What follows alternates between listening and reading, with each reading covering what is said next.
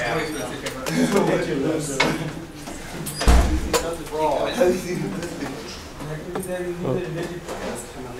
That camera is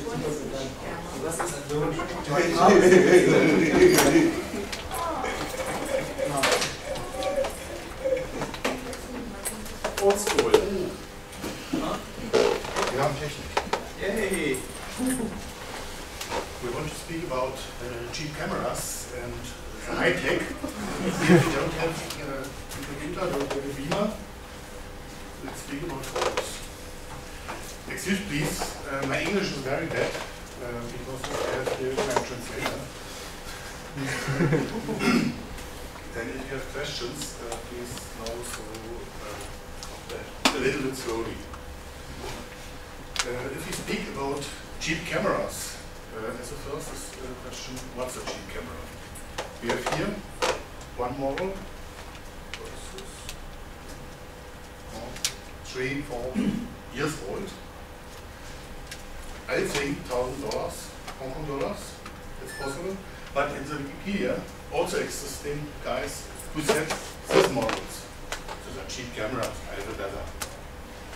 well, I got one. Okay. What's that? This is only. Do other people think they have cheap cameras? This is my main and only Yeah. camera. Cell phone? Cell phone. I bought it just for Wikipedia. All right.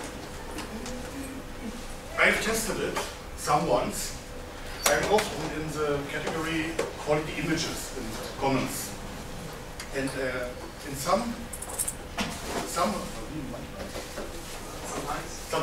sometimes I have pictures from these cameras who are quality images. Sometimes. Normally I have my great camera. Does everybody know what quality images is? Yeah. Yeah. Anybody doesn't know it? Anybody? Yeah. Quality images is a ratings project on comments which tries to apply a certain quality criteria to images. Yeah, just to tag images which are not completely crappy. Yeah, because we have a lot of images on commons, and we need to float good ones to the top. Right. So there are more evolved or more elaborate projects like featured pictures, which look at content and have very long discussions about every single image. Quality images is just a quick checklist. It has to have a certain minimum size, a certain minimum resolution. It has to be sharp. It has to be well exposed, and so on and so forth. Okay.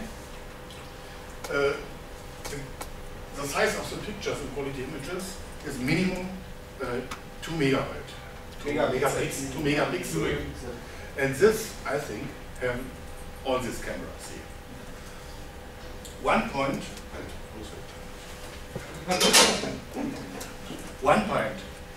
if you have here the sun and the object who you want to photograph, with a good camera and with experience, it's possible to stay here.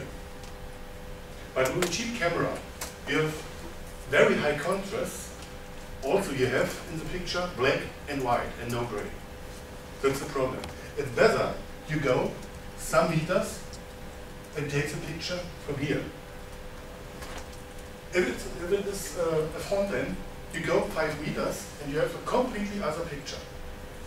It's Is it best to go to the opposite side? Genau auf die andere Seite? Ist das die beste? yes, yes. The best is to go to here or here.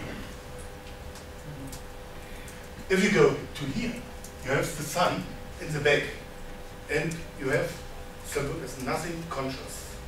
If you are here, you have a little bit conscious.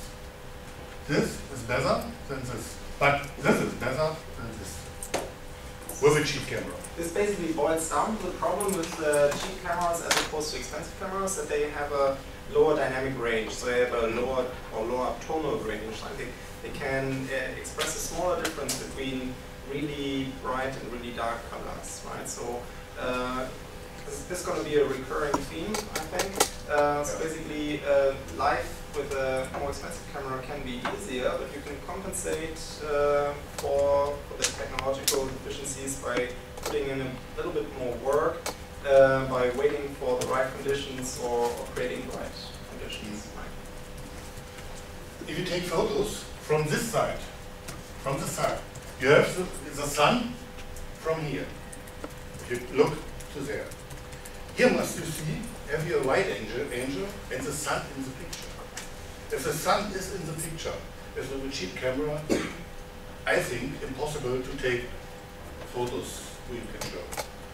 If it knows other possible, you stay here, first one in a city, and must take this, okay, that is nothing.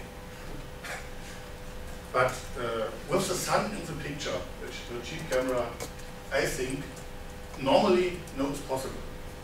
I have a computer, but we don't have beamer. A picture with a cheap Canon or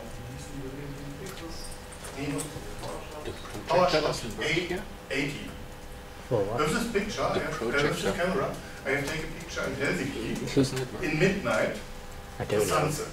They were just talking It that was they hardly had as something a to show, function of this camera. I can take it I don't think they have anything to show. with because I have also the have slides. extremely data of the camera.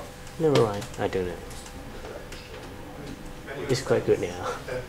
I have manual settings and the end of the scale of the camera. With automatic, it's impossible. Totally impossible with this camera also. Photograph against the sun. If you have the automatic, you have a gray picture. Because the camera think it's better, no black, no white. I must do it in gray or in gray style colors. A sunset is dark. It's not gray. It has much more black. Also, you must say to the camera, take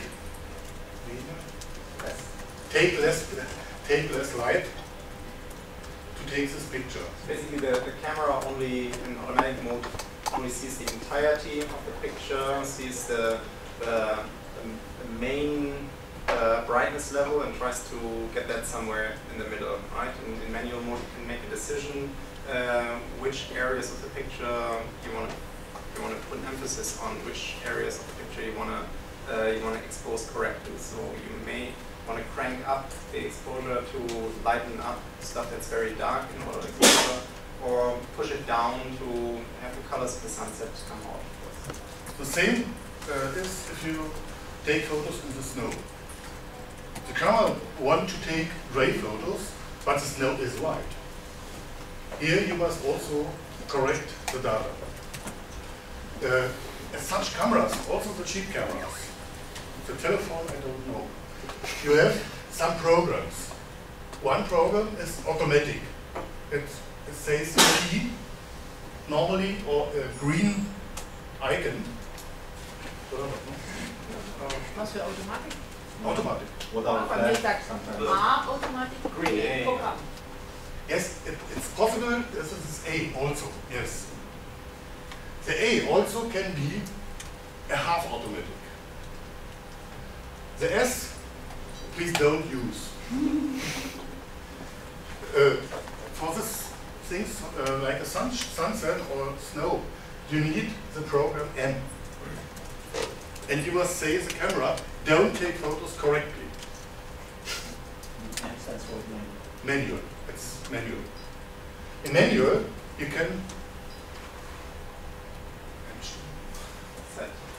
set aperture and shutter speed. Keep camera, this AM is often not available. Yeah, that's Yeah, right. we will have So there's an alternative that you may have. I mean, you may be completely out of luck, and we'll talk about this a little later. Maybe your camera has an icon that looks like somewhat like this. Yeah, plus minus. Exposure correction. Yeah. So this allows you to just add an offset to the automatically selected exposure. Yeah? So either to crank it up or push it down. So you can deliberately under or overexpose your images. Are you talking about the white balance or about the White balance is a different brightness? story. Yeah, White brightness. Right. Yeah. Okay. White balance is the temperature of the core. Yes. With the manual program, you can set Aperture and shutter speed. this and this. What you need is secondary. You see in the camera that the camera says, I want this. If you have a sunset, you go to here to take the photo data. In the snow, you go to here to take the data. Okay, so maybe you can explain. Lower aperture numbers mean wider aperture means more light gets into the camera. I'm sure everybody knows this. Smaller numbers means close the aperture, let less light into the camera, and the shutter speed. So the bigger number of fractions. That's just a shorter time for which the shutter is open. So this accumulates less light on the lens, on the using chip, the teaching and longer immediately. times accumulate more light.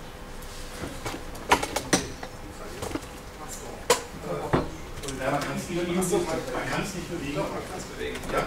Okay, so here you can see the aperture. I don't know if you can, anybody It goes open and shut, and open us. Right. So that's not really a cheap lens, but cheap cameras. if this number is greater, you have a sharper picture, but you have smaller light. And if these times are longer, it's possible that you shake the photo. Normally, this is a front shot. Or normal photograph.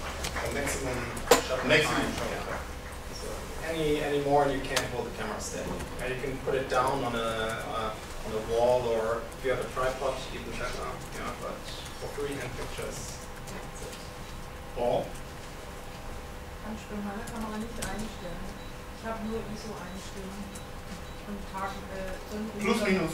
Okay. Plus minus. I think at the end of this thing, we're gonna have like a workshop style, and maybe we have to move into a different room. But then we can actually talk about different What cameras. you with that, which camera can do. You have plus minus. Also you can do. You can also take the camera to here. It's better than so. It's better to take it with two hands, no, so. And such people take the camera, looks here. So, I shake also. Normal. It's better, the arms here, camera, and then like this. Like you're shooting a deer. That's what you usually do.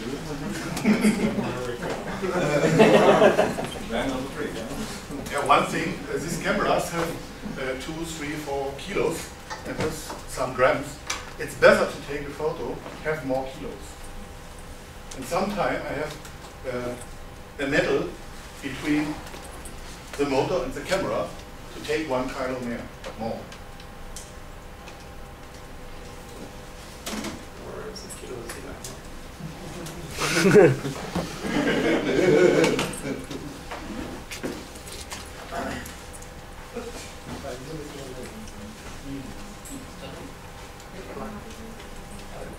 The problem are the telephones.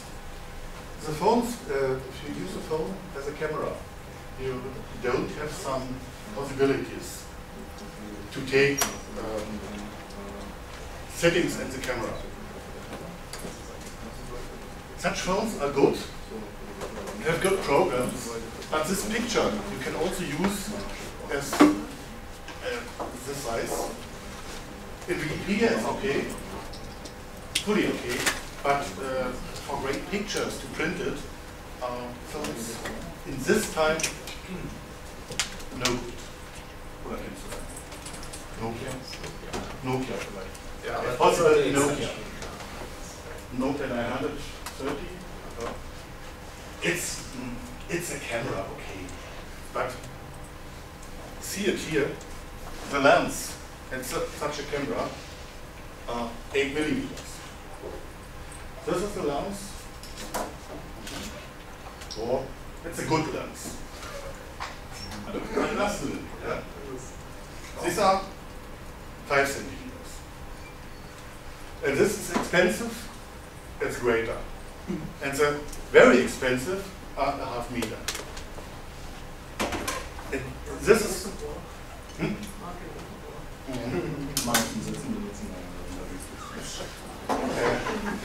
if I think it's possible to take with 5 millimeters the same pictures as with this great, I use the little, but it is impossible.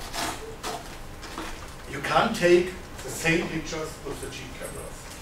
It is impossible, but you can take good pictures.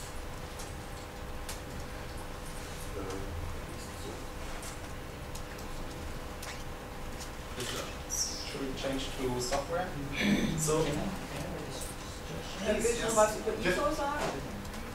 Another option is, if you don't have so much money to buy such an expensive camera, another option is to buy an old camera with film. Yes. This one, I got it for something like $10. But it fully allows you to manually adjust the settings, the diaphragm mounting and the shutter. You really can make professional photos. Yes. Just have, and then the problem is that you can't image it with single automate. You have to bring the film to Yes. Probably you learn more about And you learn photography Yes. much if you more. use Yes. this one. Huh? The existing a Kindle book, taking manual photos in 20 steps or so. It's very, very good. Also for me, there are new steps. And this is the way to learn photography perfectly. This is the way. But it's a bit expensive. Expensive way. Yes, a bit expensive, but this is expensive. No, you can participate level is a for the like If you have this camera, yes. you don't learn it such with this. Here you can take the full automatic, go on and take photos, the photos are good. With this, no. Here you must learn.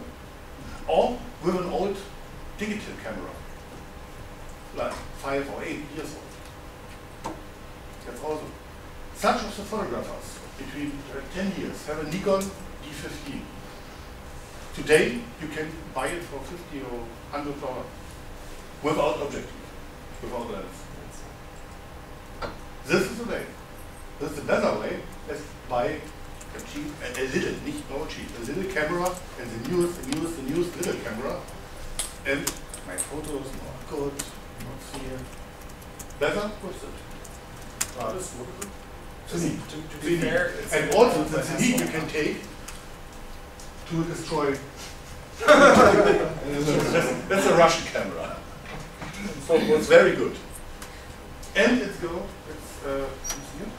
What works? it works at -14 to +15 without problems. 15, 14, 15. Yeah. 14. The world dimmer show some photos taken with this because it really looks professional. Yes. The problem is to take films. It's not a problem, it just takes a really long time. So, To buy films. I think developing might be expensive nowadays because nobody. Not very- Not only very- expensive. Look at Berlin to develop a film. Yeah. Where I live, you can digitize, develop and digitize So- film, for example. should we stop the discussion for now? And so there's a ton of things we can talk about. What you can do while you're taking the picture, yeah, how you change the settings and how you walk around with your feet, right, and how you wait for the right time. Right, you mentioned sun, overcast skies are sometimes a good thing, right? Yes. Because you avoid the hard shadows and have a more homogeneous light, a high dynamic range. So there's a ton of things you can do, but there's also some things you can do after you've taken the picture, processing-wise, and I think you want to talk about that. ISO. Oh, ISO. ISO. Okay, that's ISO is one thing. The electronic cameras has an ISO. ISO is the same ISO. as ISO. ASA. In the old cameras you have a film. And the film have ISO. In the new cameras you can change the ISO with every picture. It's much more, much better. But why exists the ISO? With ISO 100 we have sharp pictures. ISO 800 you have some points. If you go to 100%, you see points in the picture. Noise. Grainy. Noise. The old camera is raining, today noise. But with 800, you need less light. You must have a balance between the quality and the light. In this room here, you can't take a photo with 100 ISO because here is not enough light. So basically, you have your chip which you can fill with light in every pixel, right? You can put this much light into your pixel. If you select a low ISO value, then you'll get the readout value from your pixel immediately as your image value. If you use a high ISO value, then you say, let's make this 100%, yeah, and just use the bottom part of my pixel light bin, so to say. So that means I don't need to expose as long as here to fill the entire bin, but I'll just take this and stretch it up to get the new pixel. But since we have quantified steps here, the number of different steps in this lower part of the bin is much fewer than the entire number of steps in the entire pixel, right? So this gives me not such a smooth picture. This creates readout noise, right? So sometimes this random differences whether the pixel is read as this level or as this level, and this noise gets amplified a lot when you select a high ISO number. And this 10 steps we are taking here are here in this scale. Also here is one pixel, like a little, and here is greater. Greater light. So low ISO is sharp picture and high Yes. ISO is There's a Not noise sharp, picture, not smooth, right, and no noise. and high ISO is noisy picture. Yeah. Yes. Why would you ever want to use high ISO? Obviously, if you have bad lighting conditions, if you don't have enough light to take a picture. And then again, so this means with the cheaper camera you have less flexibility, right? In these conditions, it's fairly impossible to take a good quality handheld picture, right? If you have to resort to high ISO, you will get a noisy picture. Is there some like we sort of down to play at night ISO, I don't know, 2000 and at daylight 100 and in a room? It's better to use a tripod and let the ISO at 100. It's much more better. Yeah, much better. Much better. Also with this cameras. We can't say in the night 3000. It's possible. Depends where you are. Yeah. So, well, I mean, you really have to make some tough decisions. Sometimes if there's a shot that you, that there's a once in a lifetime chance, right, or if it's a really good opportunity, then you're gonna want to have to do anything you can to take the shot, right? So and well, you won't create a super high quality image then, but it's maybe better than no image at all, right? So that's tough to say. I'm looking to buy a camera which should be close to DSLR quality, so a compact camera. But so I've been researching and I saw that a lot of companies offer like 12,800 ISO. What's up with that? I mean, if 3,200 is bad enough, why go to like 4 times that. Yeah. Automatic. Yeah, it's good marketing, right? For people who don't understand the number, right? So that there's really hard physical limits, right? If your sensor has a certain size, it can only capture this much light, right? And if you have a ISO 4800, well, some camera manufacturers add denoising algorithms, right? So when you look at an image, the noise isn't immediately obvious or as obvious as if you don't denoise it, but unfortunately it boils down to the fact that the information content that would be in a zero noise picture, it's just not there in the noisy picture, right? And no algorithm can make up for that. You can just gloss over the noise a bit, but you will lose fine details in the image, for example, and it will look murky or washed out very. The highest ISO at the film cameras, cameras with film, was 6400, and I think it's a one shot today also. Well. And this film, 6400, was very, very great and very expensive. Sensorgröße vergleichbar? It's the same, yeah. Just for the full frame cameras, it's exactly the same as the film. Exactly. It was only used for astronomical. Yeah, but I probably disagree. The modern 5D Mark III actually performs surprisingly good and much better than film. Yes, it's much, but it's not better than direct. But this sensor is much smaller than the film. Yeah, Much smaller. That's what I want to This know. also. How big is the sensor in the film camera? That's what I want to know. Yes. That's also a question. This camera is the same full size format. as this. Yes. And mine is a half of this and of this. So that is why I could take better pictures with this Yes. camera than with mine. It's an APS-C. Just because of the sensor size. So yeah, it's simple physics. And such of the little cameras has bigger chips than the other. If you buy a camera, look at the size of the chip. The ISO.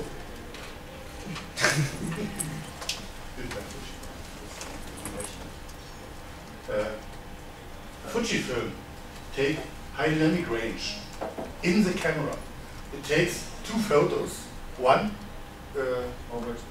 overexposed and one underexposed. And these pictures are better than than from the other cameras. It's double information. Yes, And then it combines with. it combines with software in the camera. Actually, Sony does it better. It's only no da funktioniert. Depends on the model, I guess. It's only Fujifilm. I do have a Fujifilm, but not Can HDR. I put it here because Yes. I'm going to talk. Depends on the model. Yeah. Also modern Fujifilm do this. Sorry. Software. It's nicht. So Software. Good software. One point in some photos for Wikipedia are photos of buildings. And if you take the camera, know exactly perpendicular to the face of the building. So okay, we're switching from what you do during taking the picture to post-processing pictures. And first example is architecture photography, right? And there you have perspective distortion. normally you have these photos, and the field are brighter, Wider. wider than The the base. top. Wait, is that to be building? Right? Or what are you drawing? It's a building. Mach ein paar Okay. paar Fenster rein, dann Ja, genau. kann man es erkennen. Das ist gut.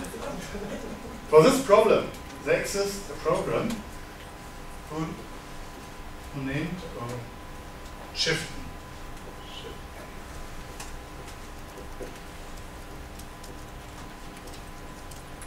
It exists in 4 languages, also in English. And this program put the photos automatically from this situation to this. Full automatic. You put the photo in, 3 once, click, and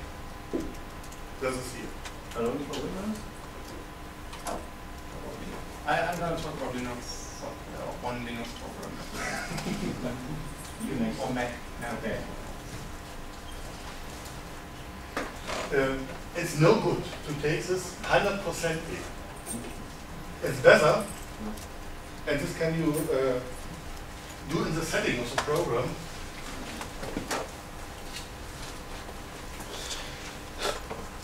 (97, 98%). If you have it to 100%, it looks like the building is on the top wider. It's better for the eye of the people to do this 97, 98%. But this is a discussion and comments on Wikipedia without end. This assumes that your building is rectilinear. There's buildings in London now that have shapes like this. And this building here.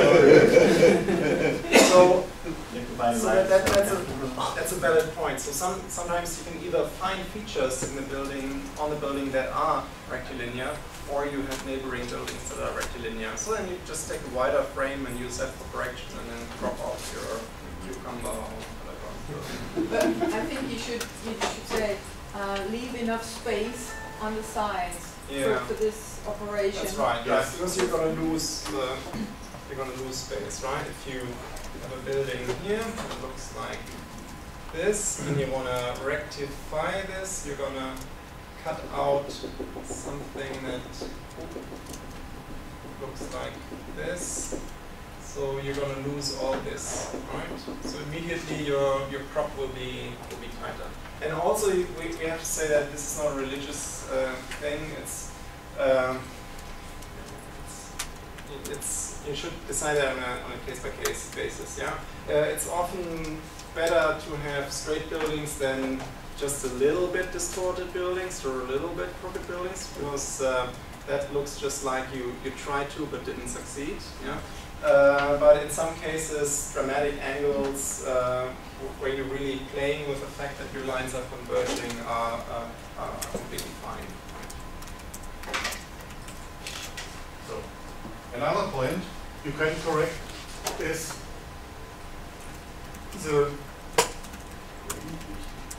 noise. It's the noise of the picture.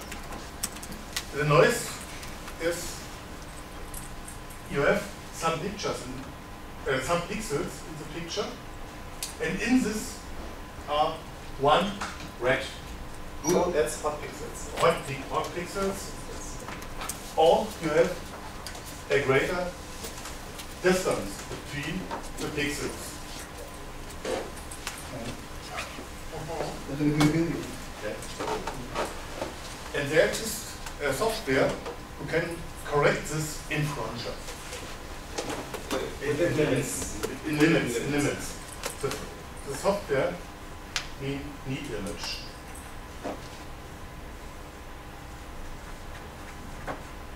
They also exist for Unix and also in English. They do also full automatically denoise the picture. But it's better to take it no fully automatic because it's quite huge. Yeah, it'll look. Wenn man es automatisch macht, wenn die Bilder weiche lutscht. Ja, so nennt man so in Deutsch. Yeah. Yeah. Ja, du. Yeah, it'll look blurred out or washed out. Washed out. You can. The German expression involves licking it. I'm not clear what this problem you're describing is. Is this because of noise? It's noise, yeah. Do you do this first when the photo comes out of the camera, or after you cropped it and after you rectified it? You do it first. The noise is first. Otherwise, the characteristics of the noise may change across the picture. And, the last is sharpening. The last, what do you do with the picture is sharpening.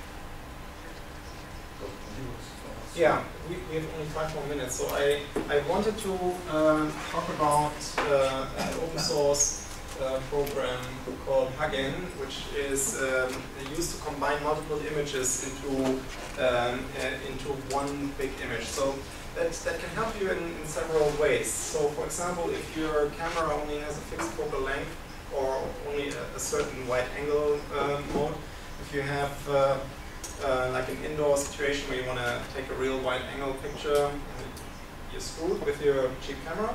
But what you can do, you can take multiple pictures which are overlapping somewhat, right, and put that into this fully automatic program, and it'll stitch them together without any seams and give you a beautiful panoramic picture. So I can only quickly talk about what you can end up doing, or what the ends are, about the means. Maybe if somebody's interested, we can move to a different room, like 112, and talk a bit more in detail about Huggin and how to use it. So this also gives you the opportunity to increase the resolution of the pictures. If you have like a beautiful castle that you want to take a picture of, yeah. So rather than just taking one picture with your cheap camera, you go ahead, zoom in, and take 3 or 4 pictures and merge them together. And then you can even scale them down a little bit again, and you'll have a perfectly sharp and nice picture. So this gives you more pixels, yeah, more information content, more pixel information content in your images. Allows you to go to effectively wider angles in your images. But there's another thing which we in the beginning talked about. That's the dynamic range or tonal range of the camera. This is the difference between really bright and really dark areas that your camera can capture.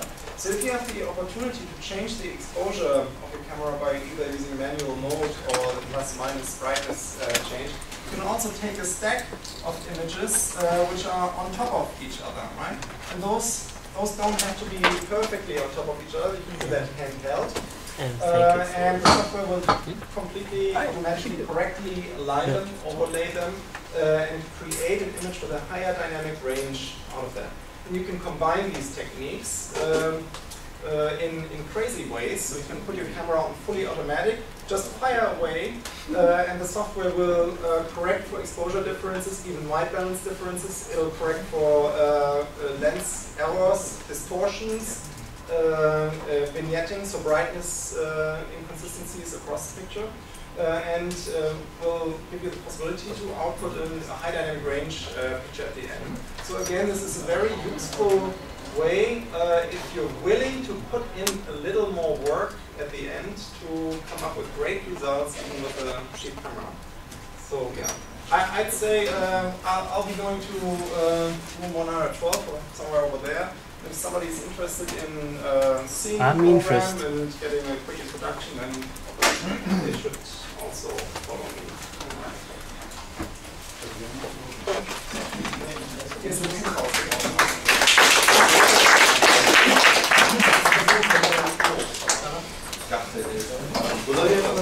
Ja, kommt gleich auch. Okay. It is. I'm a Linux user, so there's a Mac version and a Windows version. Yeah. And also several languages. Foreign languages like English.